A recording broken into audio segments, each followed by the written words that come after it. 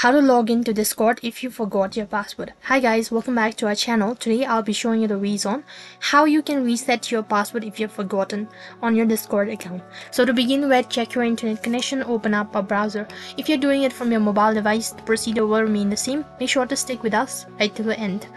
So to begin with, on the web address bar, type in discord.com and head over to its official page. Right over here, go ahead and tap on open Discord in your browser, or you can just tap on login from the top right hand side corner. So right over here, it's gonna ask you to enter in your information such as either your email address or phone number and a password associated with your Discord account.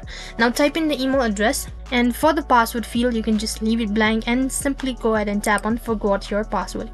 Now it's going to direct you to the other interface where it's going to ask you to enter in the confirmation code in order to reset your password. So that's going to be sent through an SMS or an email. So in my case, I've received it through an email. I'll need to type in the verification code and click the confirm button, and as you can see that the password link has been sent to the email. Now I need to open up the email and then check for the link.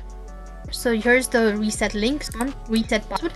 This is going to direct you to the other interface, allow you to make changes with your password or create a new password. So type in the new password and click on change password, which is right at the bottom. Now the password has changed and successfully logged into your Discord account.